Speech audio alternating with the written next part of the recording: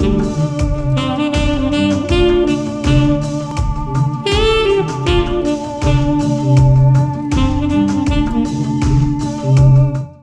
I'm really, really happy to welcome Tim here with us in live, and I'm very happy that we are able to do this again. We are tested, everything is fine, so no worries for us. Tim is a type designer living in Munich, well, a little bit outside, sort of, Garching. You hold a degree in architecture of the University of Karlsruhe, and of course an MA in type design, of Reading, the Reading gang, so to speak. Yes. And and you run just another foundry with your wife, Shoko, who is watching with your kids, no? I think so, yes. seeing daddy life on television. And you also published a book together, no? About kind of size-specific adjustments in type design, optical sizing, and all the kind of underlying principles. But it's a very interesting, fascinating book, important for today with a somewhat historical view. And actually, I guess you're also a lot of people in the type scene, they know you for the remix tools, right? I think they do, yes. Well, at least we are certainly using it. We have some, no? Everything good? Okay. We certainly use it at Type Together, and it's a powerful tool. So you have been kind of, fascinated, let's say, by this technology and then the visual, the shapes.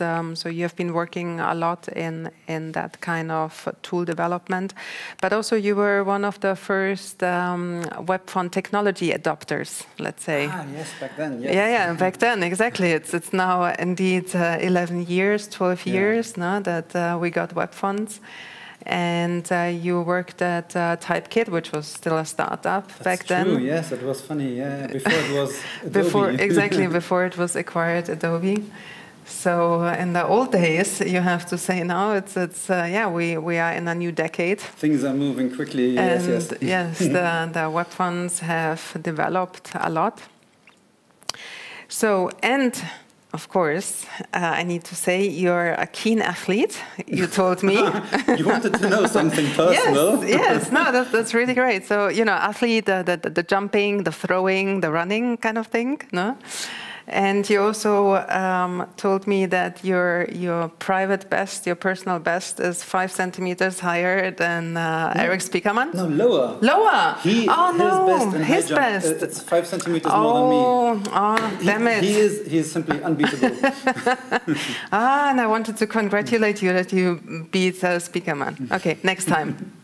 Maybe. All right. Okay. So we will play your Kern On video. Tim is here with us, kind of launching the tool Kern On. Kerning, you took on auto-kerning. Yes, the toughest challenge I've ever worked on. Yes, great. And so we'll hear now a little bit about it. I'm Kern On, your kerning assistant. You may ask, do I do auto-kerning, like taking a completely unkerned font and then automatically generating the kerning?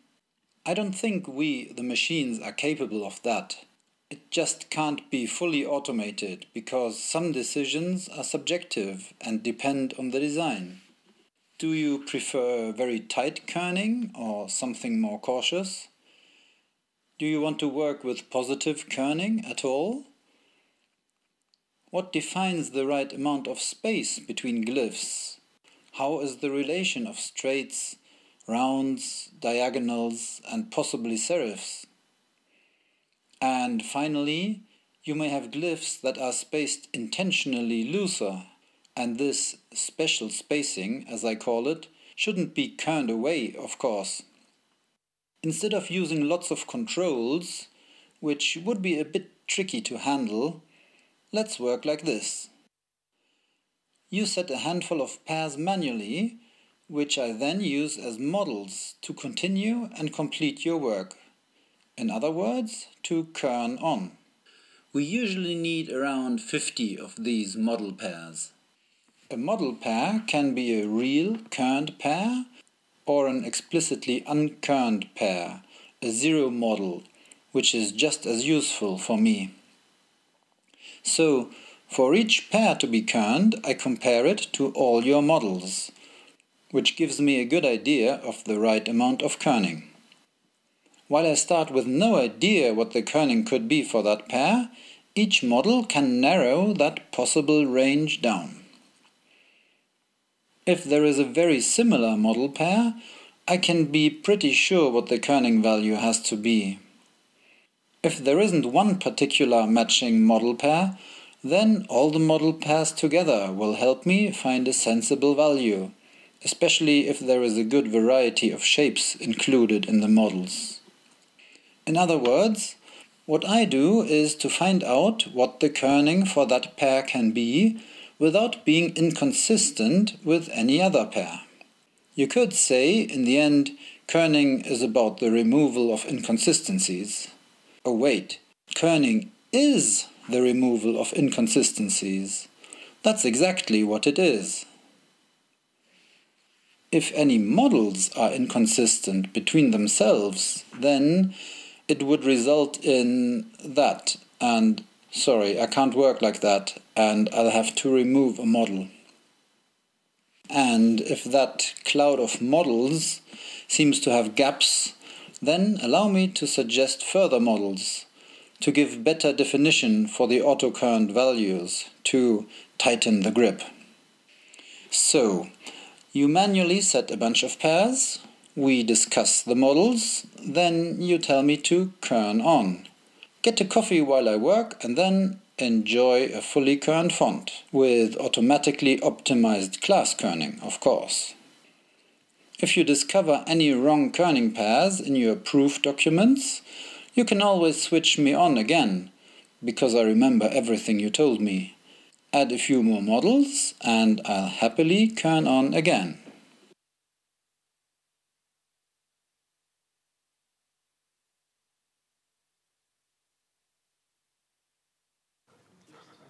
Let's have a look at how Kern On works in practice. It's a plugin for glyphs, a kind of panel. If we start with an unkerned font, the first step is to give Kern On some pairs that are not to be kerned. That's a very useful starting point for the kerning engine. I'm starting with some uppercase. Just make sure to give Kern On a variety of shapes. Some rounds, diagonals, the E, and some lowercase, an N first, then a few more combinations with the N, because that's the neutral letter, so to speak. Let's start the engine and type in some text, and a very rough auto-kerning is already at work. We have auto pairs and models. So far only 13 of them, but we'll definitely need more to get good kerning.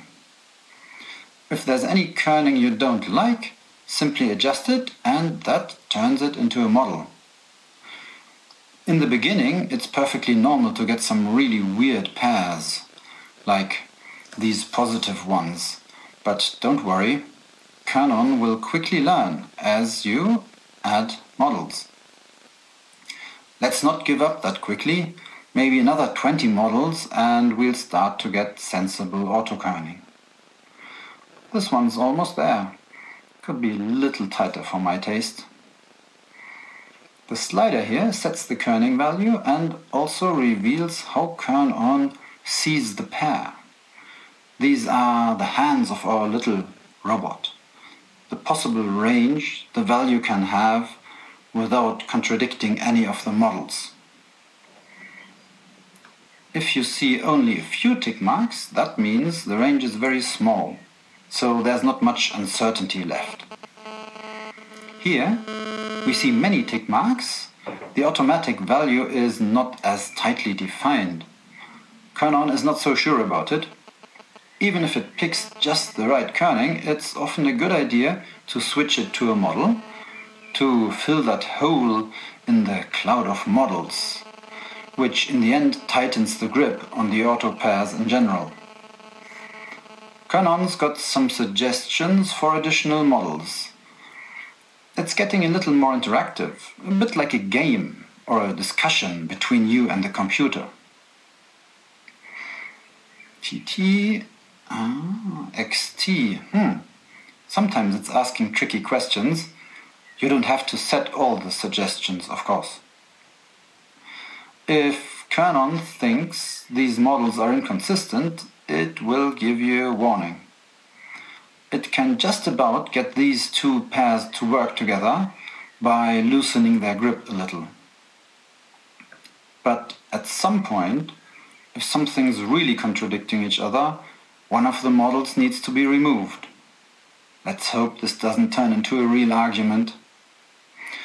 If you are really sure you want that pair, you can try again, and Kern On will try to resolve the mismatch by removing something else instead.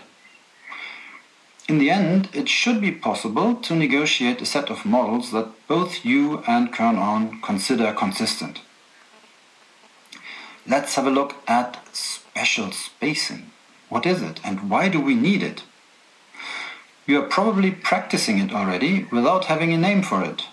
To be honest, I had to invent that name, special spacing, because it's not discussed much, surprisingly. If we look at letters, it's quite clear we are trying to space and kern them so as to get the same visual space between each of them, trying to find the perfect side bearings to achieve that. Looking at punctuation, what's right is not as clearly defined, and we usually end up with something that's spaced more loosely than the letters. The hyphen's got 68 compared to 18 for the T. This additional space, which I call special spacing, is practically a typographic decision. It's not possible for the computer to guess, and not surprisingly, it gets kerned away. To fix that, we say this glyph has special spacing, and to define how much that added space is, we set a model. And if we tell Kern On that the insides of the different brackets are all supposed to have the same special spacing, it can help us achieve visual consistency for the related pairs. Consistency is really the only concept Kern On is interested in. We don't see what this added value is. Kern On handles that internally. These labels are like variables in a computer program. They have a name. You never see their value, but that's not necessary to work with them. So far, Kern On is only kerning what we type, on the fly. Once you feel you have enough models, it's time to push that button and to kern the whole font. Alright, Kern On is now generating the full kerning, also kerning classes and exceptions. And we're done for now. You can restart Kern On at any time and continue working just where you left.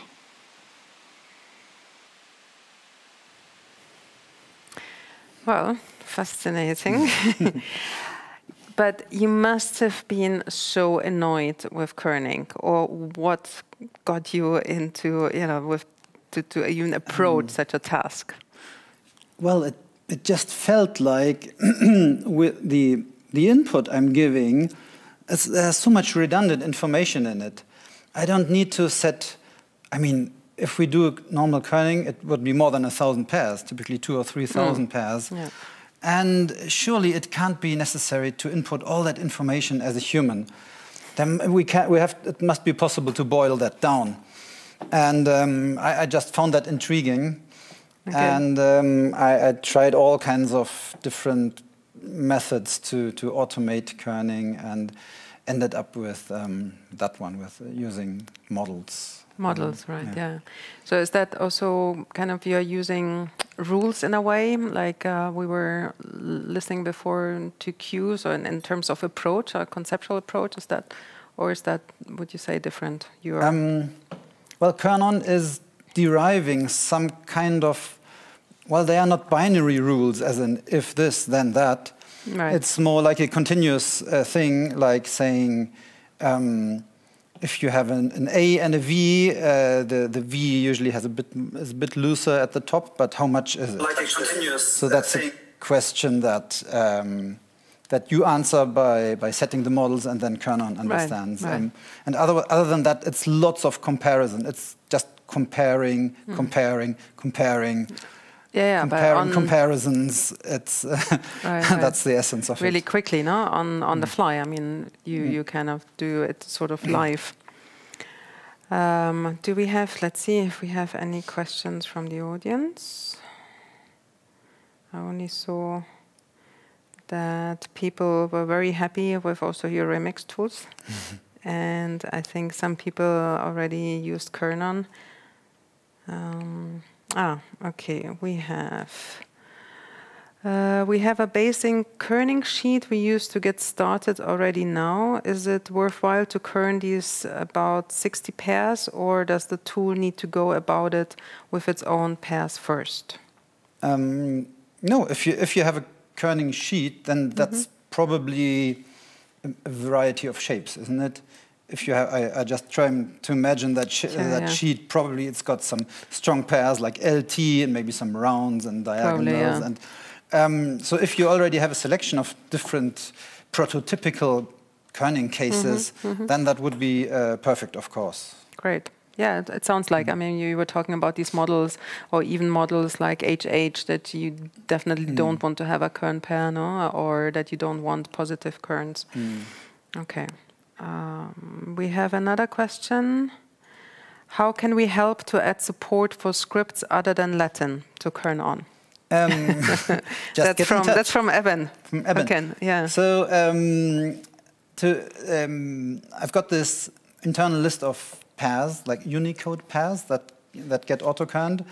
And that's based on some kind of pipeline. It starts with Wikipedia in 200 languages and 1 million tweets, and then you've got all these scripts, several scripts, and it just crunches all that stuff and tidies up some stuff and boosts some rare scripts.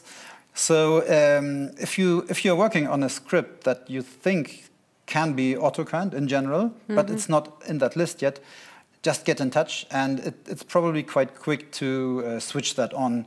Okay. But wow. I'm expecting to need some help from people who are actually working on these scripts. Sure. I mean, I imagine kind of Latin similar scripts, let's say Cyrillic or Greek, would be a bit easier, no, than perhaps Arabic or Devanagari. Yes. Well, Greek and Cyrillic is already included. Okay. All right. Okay. Super. And a few Armenian, Georgian, Thai, Lao. Really? I think. Wow, you've been busy. Okay. That's the easy thing. It's just one line of code at the very beginning of this text crunching algorithm. Okay. I just need to know which other scripts that makes sense to include. Right. So it may be really easy to just switch them on. Okay. Well, we have a quote or comment from John Hudson.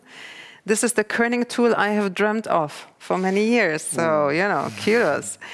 I remember describing the concept of iterative automated kerning with the designer providing feedback models to Peter Karov. Wow. So glad that you actually built it, you know. He's my hero, yes, Peter Karov.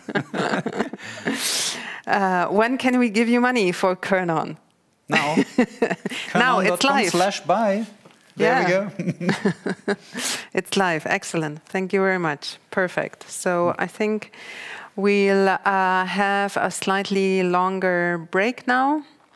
Actually, under socializing, if you go in Vito in the column, there's a networking break. There's a link to Zoom with the ID and password, and come and join and chat, and perhaps Tim will join for a moment there on the Zoom, so you can even post more questions or just say hello. And we'll see you in about 15 minutes. Thank you.